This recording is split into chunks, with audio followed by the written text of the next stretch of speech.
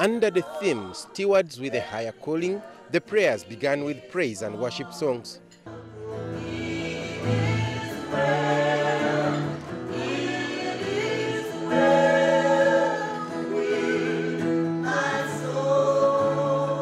It was time for the leaders to reflect on how they have put to good use the mantle of leadership entrusted to them by the people.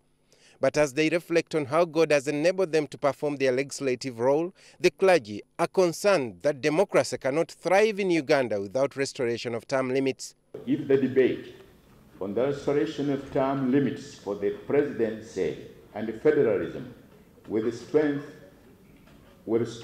democracy and increase the level of participation of the people of Uganda in their governance, then such a debate should be healthy and therefore encouraged. It should be noted that when this debate came up in the House, the NRM leadership brushed it aside, saying it's diversionary and threatened legislators with punitive action if they continue debating the matter. However, Western Youth MP Gerard Karuhanga believes with this support from the religious leaders, the struggle to restore term limits is on course. We appreciate strongly the different faiths that have come out strongly, affirm and support the restoration of term limits, because as a country we know our history.